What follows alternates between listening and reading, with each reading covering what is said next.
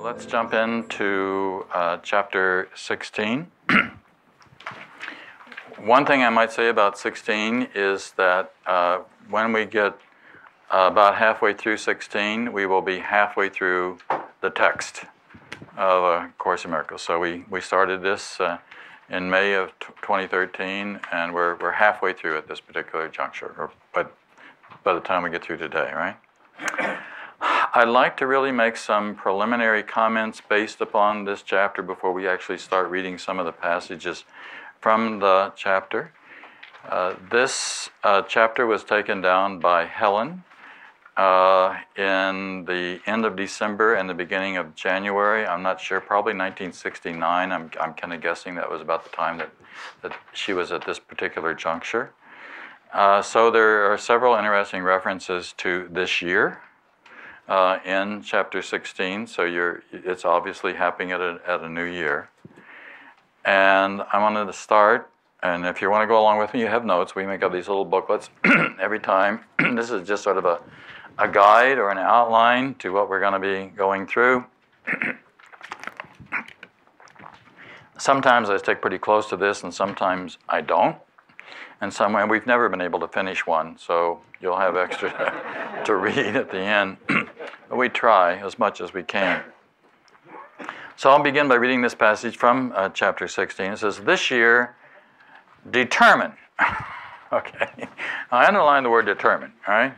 "This year, determine not to deny what has been given you by God. Awake and share it, for that is the only reason He has called you." Now, you're going to find a lot of emphasis in the Course upon, determine, declare, decide, make the commitment. We gotta do this. It's not something that we can just do passively or part-time. It has to kind of become a commitment to us. How many of you started doing the workbook lessons, by the way, at the beginning of January? Okay, so I see like 7 hands or so on that. 8 hands. Do I hear 9? I got 9. Do I hear 10? 10, 10, 10. I got 10. 11 anywhere? Okay. So several of you have started it. I started it again. It takes me about every 2 years to get through every session. But so this was a time to start again. And by the way, in case you didn't know, there's a fun way to do it. And Brad and I have been doing this. And if you want to ask me to send you the link to this, I will. There's a friend of mine, Jimmy Twyman. Anybody know Jimmy Twyman? Anyhow, Jimmy has put the Course in Miracles to the workbook lessons to music. At least the headings are to be sung, right? And so you can turn this on your computer in the morning, and you can listen to him singing or chanting the introduction, and then he reads whatever's in the text, and then they chant it again usually, and then there's a little commentary on it. It's just kind of a fun way to do it. You can sit there with headphones on and listen to it, or I do yoga while I listen to it. It's just fun way to do it, right? And it sticks with you that way. I sort of find myself singing the lesson in the shower, which is kind of a nice way to begins to become ingrained in you by putting it to music, right? John? Yes? The website to sign up is ACIMrevival.com. Right. Yeah, so you don't have to depend on me. And it's incredible. Yeah. Can you repeat that one more time? ACIM Revival. Okay? All right, so actually, and part I want to talk about today are the beginning lessons. So if you were doing it, then today you would be up to lesson 11. And I want to just make a comment about these early lessons. All of these early lessons from the workbook, as you start to do them, they may not make any sense at all. And that's fine. Don't worry about the fact that they don't make any sense at all. Because before we can do anything by way of constructing, we have to do some deconstructing. If you're going to remodel a house, first thing you got to do is go in there and tear out the old plumbing and the wiring and stuff like that. Well, you know, here it is, we're talking about retraining the mind so that we begin to see things in a wholly new way. So these early lessons are all lessons that are actually destructing, and not in a negative sense of what that means, but so that we can begin to build anew. So we start off with, let me go through the first 10, 11, all right, just very, very briefly. Nothing I see means anything. Now, that doesn't make any sense at all, right? And it certainly doesn't make any sense on the ego level. But when you get to 2, that we begin to clarify that, I have given whatever I see all the meaning it has for me. So now I'm bringing the definition into it. So nothing has any meaning except for the meaning that I give it. And whatever meaning I give it, it's going to be different depending upon what you're looking at and what it is that you're... So let's say, for example, that George here is looking at a picture of his wife, okay? Now, the meaning that has for George is totally different for the meaning that it has for everyone else, right? They see a nice-looking lady, but George has all kinds of feelings and emotions and connections. And so, but that's what it means. Whatever I see, whatever meaning it has, is the meaning that I'm giving it, right? Now we go on to number 3 is I don't understand anything I see, right? And I don't understand anything I see because I'm giving it the meaning that that I think that it has for me. I'm throwing all that information in there. And then we go a little deeper to these thoughts do not mean anything. Now we're actually going to get to a place in this lesson today where the Course is going to emphasize the fact not only do these thoughts not mean anything, but that they really don't mean anything. But then, I mean, the Course talks, for example, about how our thoughts can become preoccupied. Well, like we get a kind of loop going in our mind, a projective thought or an attack thought, and that seems to be really meaningful and important to us, but as a matter of fact, it's just a fantasy. It's really part of the illusion of the world that we're seeing, and there's actually a point in there where the Course says, actually, if your mind is just kind of preoccupied with something, it's actually blank. Now that sounds pretty rough, right? But it really just means that it doesn't mean anything. It doesn't mean, in the long run, it doesn't mean anything. It doesn't mean anything other than the meaning, again, that you've given to it. And then along with that, I am never upset for the reason, I think, right? Now we're up to lesson 5, all right? So if I get upset about something, then I can only get upset about it. Christian, you don't mind, I'm not going to use your illustration, but just... there was just interpersonal relationships, husbands with children, wives, you know, we can get upset about whatever it is that we're seeing that's going on, and throws, to another person it doesn't mean anything at all. Sometimes, you know, you'll see somebody getting upset, and what are you upset for? This is nothing. You know, you're making something, you're literally making something out of nothing, right? Looks like we are. We are, actually, because it doesn't mean anything. I'm upset because I see something that's not there. Now when he says, that's 6, so if I'm upset when I see something that's not there, it's because I'm putting whatever it is that I see. I'm upset with somebody because I think that they're lying. But I'm the one that's upset, and saying how and all I got to do is change my mind about this. It doesn't mean that I erase the fact that they're lying. It doesn't have to make a difference to me. Right? It is what it is in that sense. Right? 7, I see only the past. I see only, that's in everything. Like again when George looks at his wife, you know, he sees it's the past. They have a relationship. They've had a long-term relationship, right? So there's all kinds of feelings that are going on in terms of the past that I see there. If this is somebody that's holy new, I don't have any of these kind of feelings, right? My mind is preoccupied with past thoughts. You know, we're up to 8. I'm going to talk about 8 a little bit more in a moment. 9 and 10, I see nothing as it is now. That's because I only see the past in whatever it is that I'm seeing, right? And my thoughts do not mean anything. Right? Remember, a couple of times today, I'm probably going to quote the last line from Lesson 52, which I like so much, which this is something you say to yourself. Would I not rather join in the thinking of the universe than to obscure all that's really mine with my, and here's the great line from the Course, my pitiful, meaningless, private thoughts. Of course, it's a little heavy at that point, right? My pitiful, meaningless, private thoughts. You know what?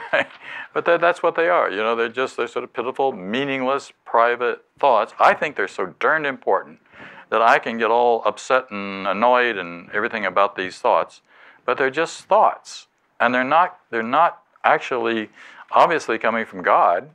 They're not divine thoughts. They're very clearly examples of where the ego is getting caught. And then just up to today, my meaningless thoughts are showing me a meaningless world. Right? So we want to change that. So let's read on the bottom of the first page. This year is thus the time to make the easiest decision that will ever comfort you, and also the only one. You will cross the bridge into reality simply because you will recognize that God is on the other side and nothing at all is here. Nothing at all is here. So the only thing which is meaningful, the only thing which is true is heaven. Now that doesn't mean that I can't experience heaven here and now. I can experience heaven here and now, right? It is impossible not to make the natural decision as this is realized. Lesson in the beginning of the Course, principle number 6 of the 50 Miracles Principles, says miracles are natural.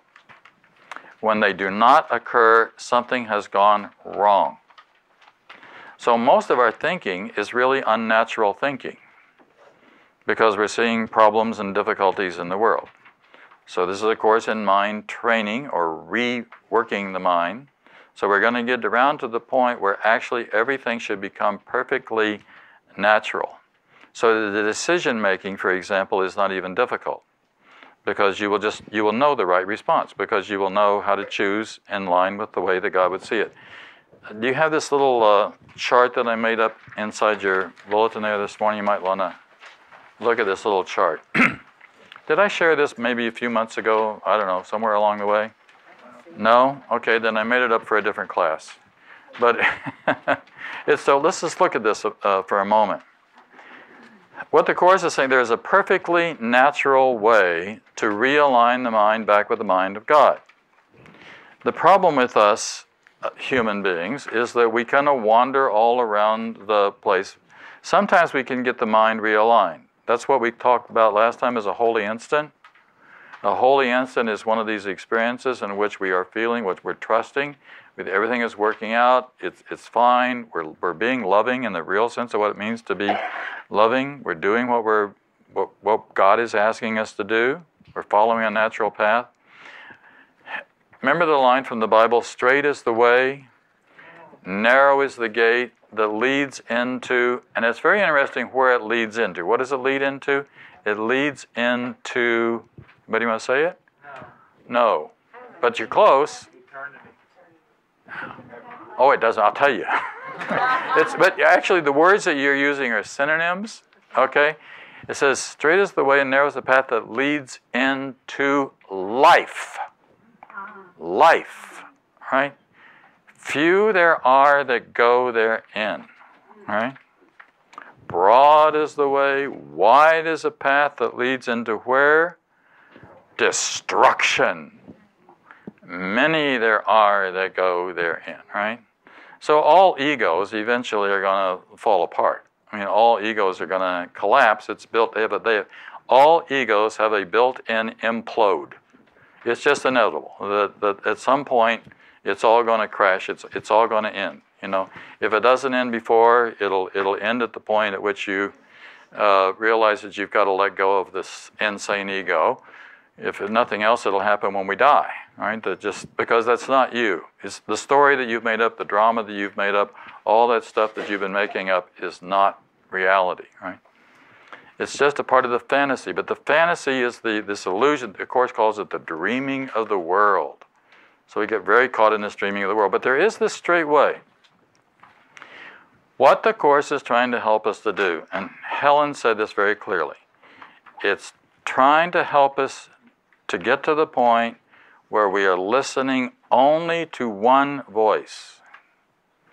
And that only that one voice is the voice for God, which the Course describes as being the voice of the Holy Spirit.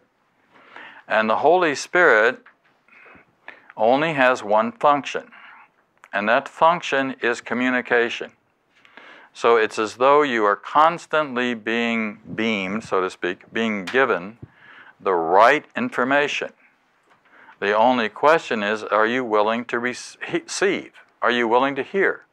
Can you hear the right information, or would you prefer to be kind of all caught up in this ego chatter stuff that's always going on in the back of the mind? And we entertain that a lot.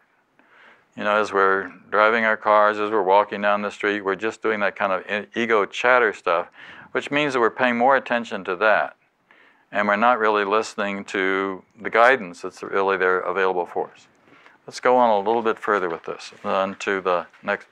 So, Bridge to the Real World. Now, the Bridge to the Real World is a section in this chapter which is one of my favorite sections in the whole course. When we get around to it, which will probably not be until during the second part of our time this afternoon, I actually want to read a page or two from that straight through because it's so important. The bridge is a symbol. It's a symbol of, first of all, there's two parts to a bridge. By two parts to a bridge, I mean there's one way and there's the other way we go, right? So the Course is saying that we've crossed the bridge, if you will. We came across that. We came from heaven. We came into this world. And having come into this world, we now have forgotten about our origin. We've really forgotten where we came from. We buried it. We buried it very, very deeply. And the thing that buried it is the ego.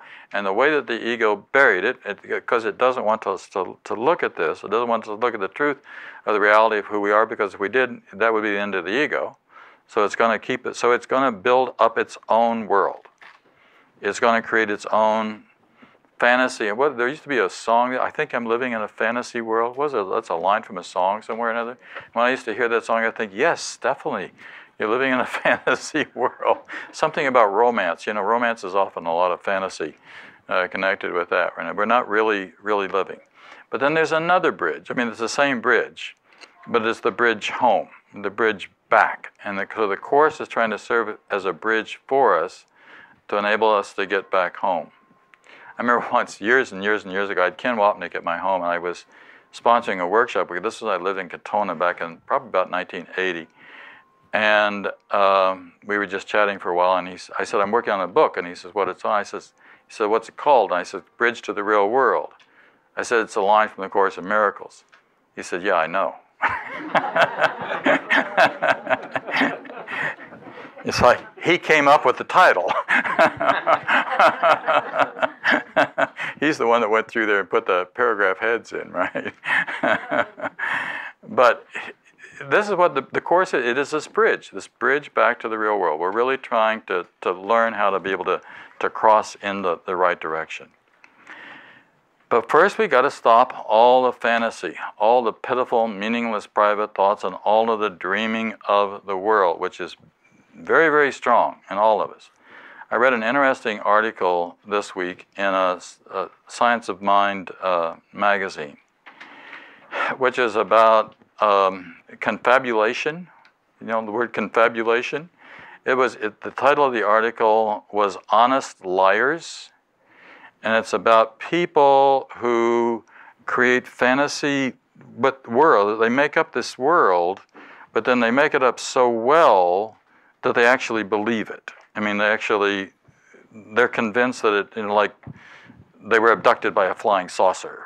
And, they had this life on the flying. And some people are so good at it that they don't even realize themselves. They forget that they made up this world. Well, that's kind of what we all do, is what the Course in Miracles is saying. We make up this world. We then think the world is real, and we forget that it's our construct. So one of the things the Course is trying to do very clearly, because it's trying to help us to see You made this all up, this whole construct. That's why the beginning lessons are all these destruct lessons to take down the construct that you created so that we can begin on a level surface again to rebuild back up to what the truth really is, right? So everybody lies, but according to the article, this is a well-researched article, confabulators are so good at it that, like psychopaths, might even be able to pass a lie detector test because they don't have a conscience. The feeling element is gone. They really think that the element happened. Now you can't. That's not true. I mean, there's no lie that's going to stay forever there. The truth eventually comes to the fore. It has to come to, because it's the truth. And the truth will be exposed at some point. That doesn't mean that we're exposing somebody. That doesn't mean that something has to be exposed. Actually, the truth is you're the Son of God. You're the daughter of God, if you prefer. That's the real truth that we're looking for. All that stuff really doesn't matter. All the stuff that we say, that bad stuff that matters, but it doesn't. Now that doesn't mean that we don't need justice, and that doesn't mean that we don't stop people who are doing hurtful things to other people, etc. But it also means that you don't have to go spilling your guts about all the terrible thoughts that you've had in your life, all right, about other folks. Going on down on 2. The mind can make the belief in separation very real and very fearful, and this belief is the devil. And there's no such thing as a devil, because the devil is just it's a belief, it's a concept. But I can make that very fearful, and I can make it very real, in which case it seems like it has some true vivacity for me, when it actually has no vivacity at all. By the way, I noticed in the article said that there are certain people that are really good confabulators. One are chronic alcoholics, who can somehow make up so much of a fantasy world and tell a lie as though it's a convincing thing that it's hard to know. Another, or believe it or not, I thought was sort of interesting in the article, said people who have early set on Alzheimer's will also create a fantasy world that they're living in. And partly maybe it's sort of something that's based on the fact. I have a good friend, some of you, he sometimes writes articles in Miracles magazines or little pieces. I don't think you'll mind my saying this. His name is Dr. Rod Shelberg, who's up in, David knows him, up in Maine. And he's a most incredible doctor. He's in charge of 4 nursing homes in Bangor. There's like 300 and some odd patients. So it means he's writing death certificates practically daily. He's not the only he's not the only doctor that's there, but he's in charge of this thing. And he described to me one day how he walked into a room of Alzheimer's patients, and he could sort of psychically see that each of them had a kind of a loop that was going on in the mind, and how it was sort of a negative loop, or at least it wasn't getting them anywhere. Kind of a loop that the mind is going around and around and around, and it's sort of locked in there, and not being free, right? So imagine what that would be like. But we do that a lot. I mean, just you and I do that too, and at other times. You get stuck on something, right? And you go over it and over, especially if you got some sort of negative projection about someone that you're so damn sure of. And then, that's just making you ill. It's making you sick. Now, most of us can get out of that. But one of the benefits of the Course is it helps us to get out of it faster. So the minute that you see that you're starting to get into a loop, you can get out of the loop quick before it becomes ingrained, literally, in the mind. Let's go to the top of 3. Every fantasy, illusion, be it of love or hate, deprives you of knowledge. For fantasies are the veil behind which truth is hidden. To lift the veil that seems so dark and heavy, it is only needful to value truth beyond all fantasy. So that's where we're going in the Course. We're going for the truth. and to be entirely unwilling to settle for illusions in place of truth. So instead of these fantasy stories that we create for ourselves, we're coming up with a new vision. The new vision is that you are a son of God, that you are the Christ, as a matter of fact, that you see things the way Jesus does, you see things the way the Holy Spirit does, you see things correctly, you see things in alignment with the mind of God. So back on that chart, the alignment is that center part, the straight part. Another way to talk about that, by the way, is any philosophy students here? Aristotle, in his in his work on, he called the golden mean, he talked about the golden mean as being a centered state of mind that we should really strive for, and it would be a centered state that's between extremes. By between extremes, I meant the two extremes that we can get caught in are the negative or the positive, or the, for example, you see yourself as being a victim, or you see yourself as being a victimizer. Those are the two extremes, right?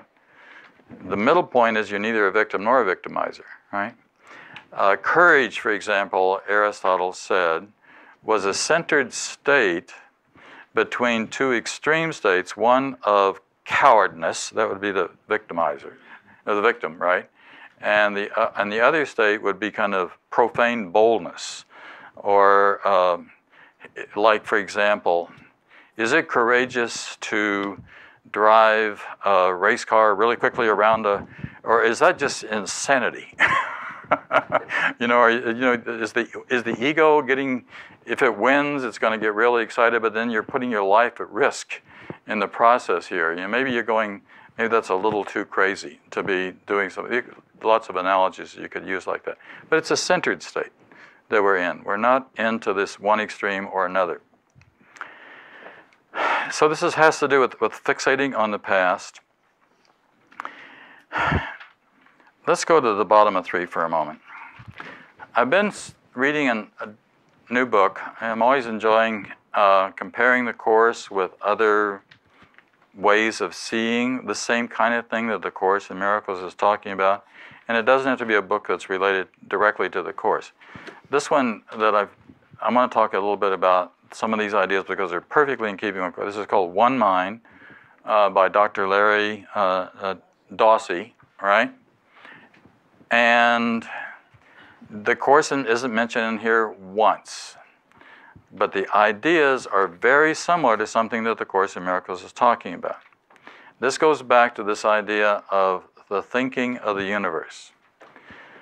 He says that there's a kind of mind, and the fact that he's come across this is not, there's nothing new about this. He's got a tremendous amount of information, all kinds of research that he's done to show that there is just one mind. I remember just kind of going through my own little evolution here, reading Maurice Bucke's Cosmic Consciousness. Anybody read? This is a really old book. It was written in 1901. To give you an idea, Maurice Bucke was in charge of two, well, at that time they called them insane asylums, up in Canada.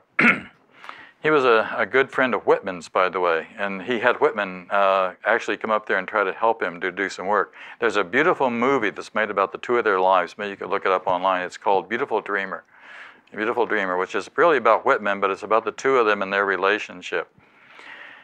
And so Cosmic Consciousness was about people that he thought had reached this level of mind which so transcended the ego frame of mind that it was actually a kind of mind in which minds were joined at a higher level, right? And then after that, I read Emerson's The Oversoul. And that's what Emerson was talking about as well, a kind of mind that transcended the ego mind that was just one mind, if you will, right? And then after that, I read Pierre Teilhard de Chardin's The Phenomenon of Man. Anybody know about The Phenomenon of Man? Okay, good. Vincent. This was back in the early 60s, and I came across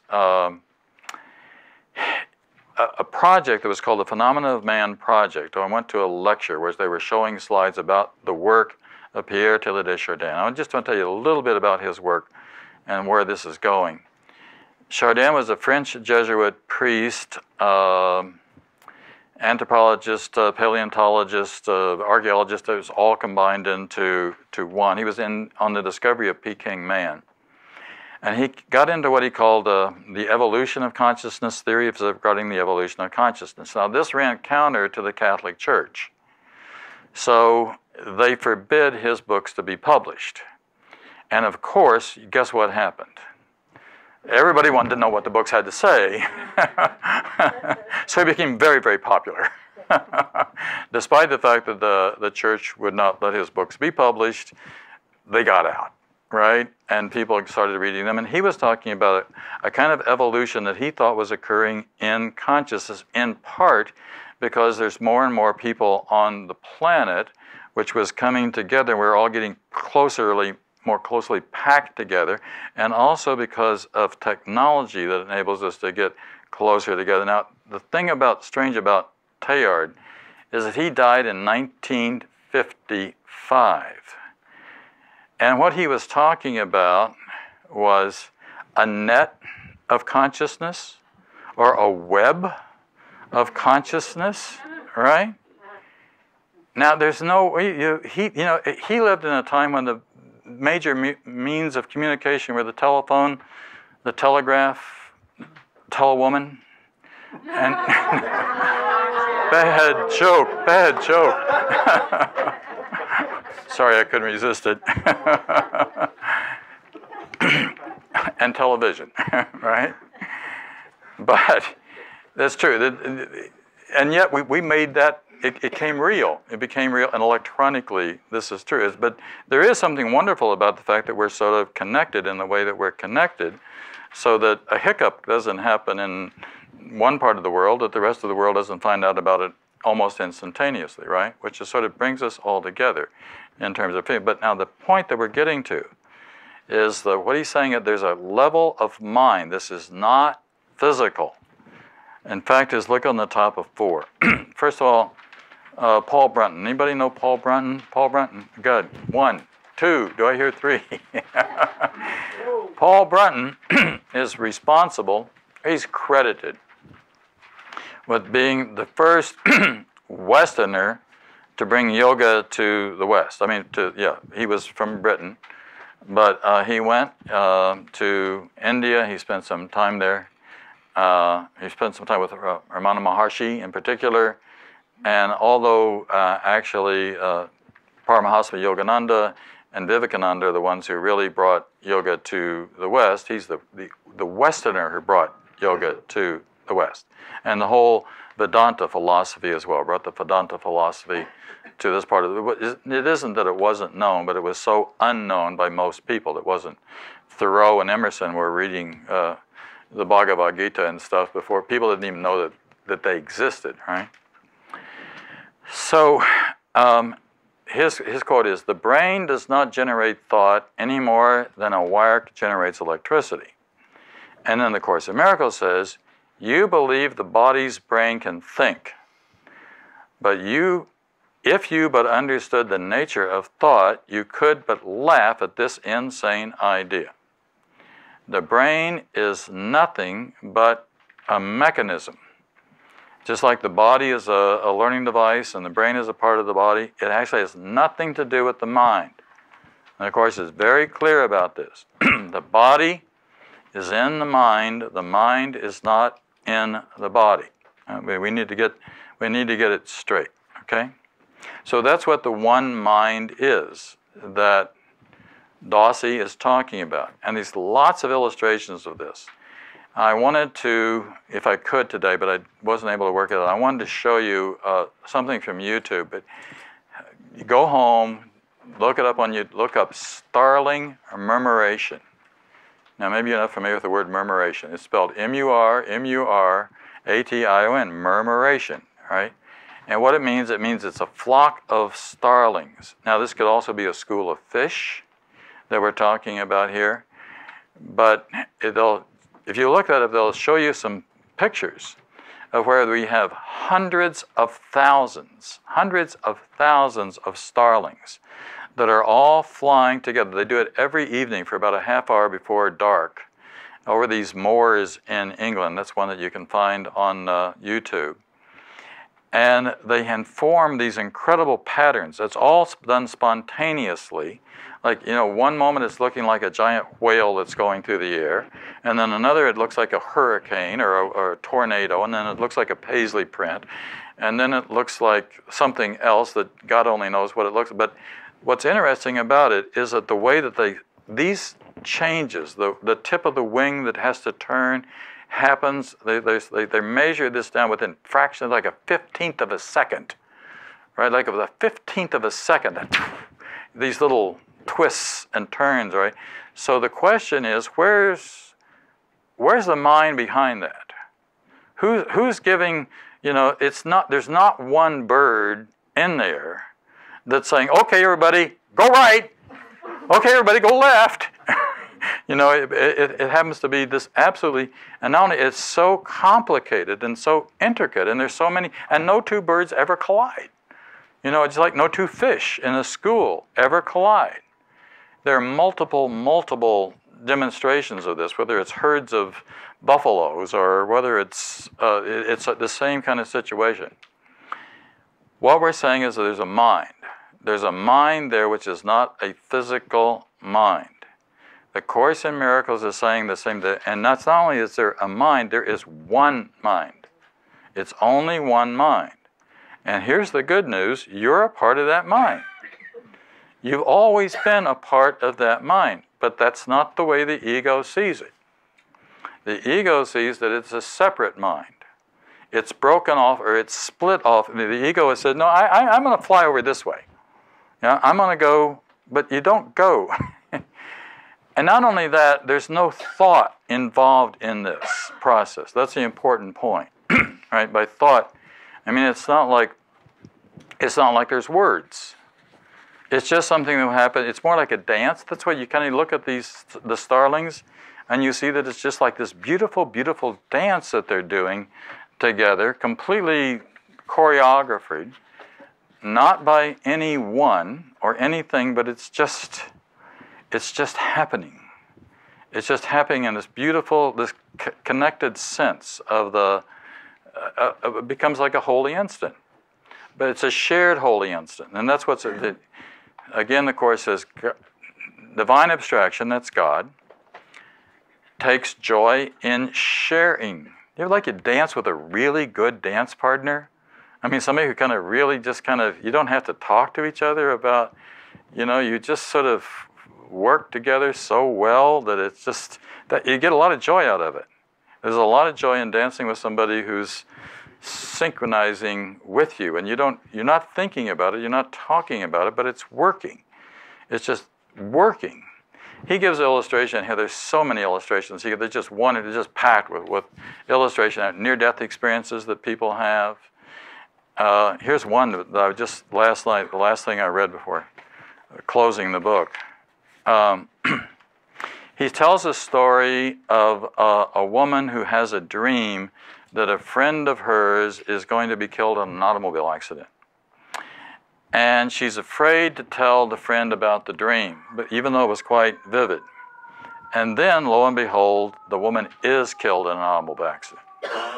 So she now goes into a great deal of grief over the fact that she never told her friend, never warned her about the automobile accident, right? So then later, this friend appears to her in a dream and tells her, no, you weren't supposed to tell me. This was exactly what was supposed to happen. You know, and there's nothing wrong. There's no reason to feel guilty. I'm wonderful. I'm fine. I want to read you this last line of her friend is telling her, right? I wanted nothing more than to help others to realize that we are still connected with our loved ones in spirit, she said afterwards, and there is, and this is what the Course in Miracles says, there is no separation. So if there is no separation, I mean, there is no division. So in that same sense, too, if you got the little Christmas greeting I sent out, and what I was saying in there is, with our loved ones, quote, our loved ones, there's no separation. Not if it's real, not if it's real love. Whether they're here in this world or not, whether they've already passed from this world, it doesn't make any difference. And within because the physicality of the thing isn't what reality is. Physicality is not reality. That's what the Course in Miracles is saying, right? It's very clearly that the real thing is the mind behind the thing. But we get trapped in thinking that the world is real. The body is real. Our relationships are so screwed up and important and real in that sense. And it's true that we are all connected, and it is real in that sense, but not in the material sense of what we often think about. Right? So this is kind of exciting stuff, right? I mean, because, and don't you actually feel a bit of a relief over the fact that we all get to go home. The whole Course is about just remembering this. Or the first passage I read for you this afternoon from the Course there was awake. Had the word awake in it, you know. We awake and realize that this is true. That there is just one mind here. And again, it's not involving words. Go to page 7 in your outline. The Course says, God does not understand words, for they were made by separated minds to keep them in the illusion of separation. Now, words themselves are also physical things. So a written word is a physical thing, and a spoken word is a physical thing because it's a sound vibration that goes out into the world. We're talking about another level where there's no words involved at all. And I was thinking about the story of the Tower of Babel from the Bible. Let's read this. I picked it out from Genesis. It's on the bottom of 7. The people said to one another, let us make a name for ourselves. Now that's an interesting thing that they said, right? Let us make a name for ourselves. That's the ego, right? What's the ego say? Let me make a name for myself, right? Let me stand out from the crowd. Let me be different, right? And let us make a tower whose top will reach to heaven. This is a physical thing they're doing. They're going to build a tower. And the Lord said, behold, the people is one. It's one. There's one mind, right? And they have all one language. And this they begin to do? In other words, to separate, to segregate, right? This is but the start of their undertaking. Right? And nothing will restrain them from that which they imagine to do. And then, of course, they go off and start to build a tower. And, of course, we know that without going on to the rest of it, it all falls down. And then we have many languages. Another way of talking about many languages is that we have many constructs, we have many ideas, we have separation. And then, you know, that whole separation in terms of, literally, in terms of this world, we have cultures and different ways of believing and religions and different ways of seeing. And now we decide that your way of seeing is such that I have the right to kill you because of the insanity which I have, but I think that you have. So I'm going to project it onto you. And then we get the whole world. And the whole world is, if you study history, it's just one damn thing after the other. Right? It's just one war after another war. Because we're seeing the difference. We're not seeing the similarities. If we can break that down to the point where we begin to realize that we're all just, literally just one here, then you couldn't possibly go attacking your brother because you see some separation or some difference. So apply that to our everyday, our current situation, which is always the current situation. You know, this is the ego's world, and let's And it will be the ego's world, as long as it's this world. Because what the world is asking us to do is to eventually translate this into heaven. And you know how the world's going to end in terms of the Course in Miracles? It says it's not going to. It says it will simply seem to cease to be. It will simply seem to cease to be. All right, now that's not destruction. That just means awakening from the dream. All right, so if you awaken from the dream, then the dream no longer seems to have that kind of that power over you that it did before, because you realize it was just a dream, and there was nothing real about it. I think that's one of the really good reasons why don't be afraid of dying. You know, because all that dying is really going to mean is an opportunity to become free of the limitations, actually, of a body and a world and space and time and words, which separate and segregate, rather than being able to bring us back into this memory. So if we can get our mind back, that's why the Course is we're really trying to raise our level of awareness. I've said several times, if you do this Course, what should happen is you'll should more and more and more and more find yourself getting more and more and more and more aware. Which means that then you see the insanity of the world, and you make this very simple choice that you are not going to participate in that insanity. That you're not going to facilitate that process. Now you're literally, Brad, you said you read above the battlefield, right? So we literally are getting above the battlefield. So let me stop at this point. Any questions before we take our break? Yes, Vincent. When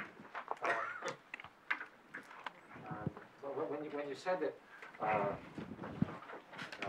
we're not participating in this massive illusion, we all participate in massive illusion. Many of us work in corporations, and you have to adapt to corporate culture. You follow the traffic laws getting here. Yeah, sure. Right down the line. Right. When you talk about the freedom after death, the only thing that we possess is our ego. Right. And I grant you that it's illusory, but when we die, that disappears. And that's all there is. And so death really is death. Death of the ego. Of the ego. Yeah. But that is 100% of who we think we are.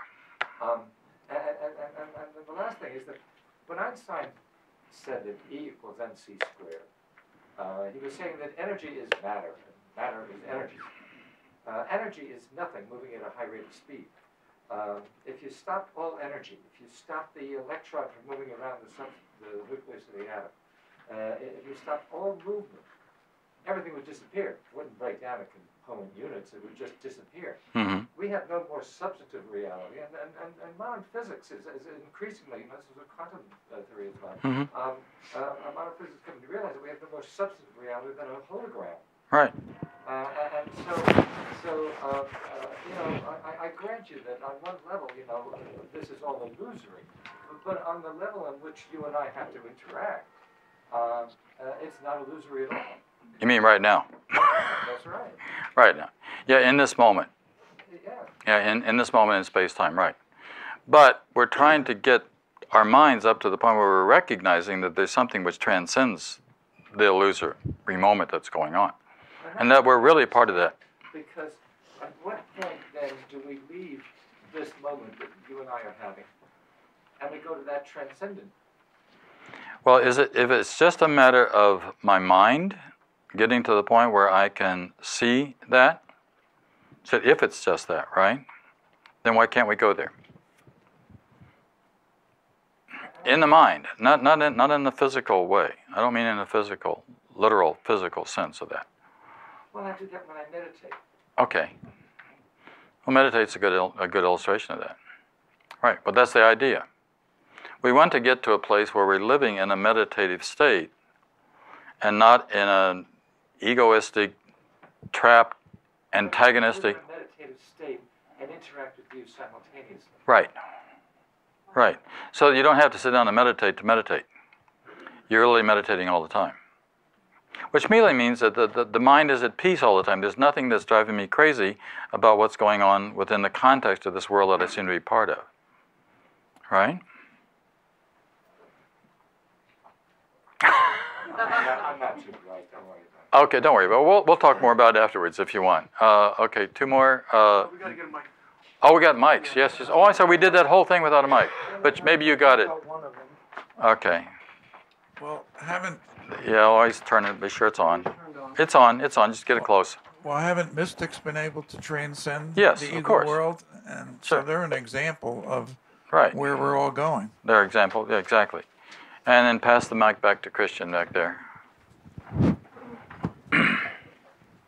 Thank you. I just wanted to comment on what you were mentioning before about the swarm mentality of birds and fish. Right. In England, back in the 1950s, milkmen would deliver milk to the house in glass bottles, and they had a little cardboard top on it. And Right. The top had a little tab. And at a certain point, people were complaining that their milk was arriving without the top, and half the milk was gone.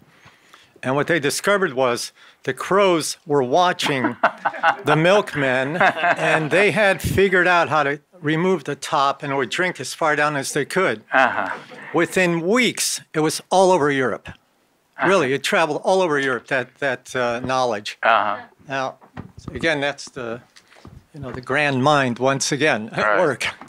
One of the best examples of the mind that Dawsey talks about is as a well-documented story from several years ago. There was a family that were from Washington State. They were vacationing in Indiana, and they lost their dog. Their dog ran off somewhere or another, and they couldn't find their dog. And they never did find their dog. And like 4 months later, the dog shows up, walks from Indiana to his house in Washington State. I mean, at something like 1,800 miles. I mean, where's that knowledge coming from? That's the point that we're getting at. You know, where's this knowledge? And it is knowledge, by the way. The Course uses a capital K when we're talking about knowledge on a higher level, not factual, not informational knowledge, but knowledge which is in alignment with the mind of God, which transcends all these words that we're using to talk about. Bill, we're going to take our break. The 100th monkey, I think it is. The monkeys allegedly supposed to learn how to Yeah, supposedly, right. vegetables all of a sudden sprout all over the island. Right. Anyhow, it's time for our 10-minute break. We'll have you more questions when we come back. I'll get you to come back, okay?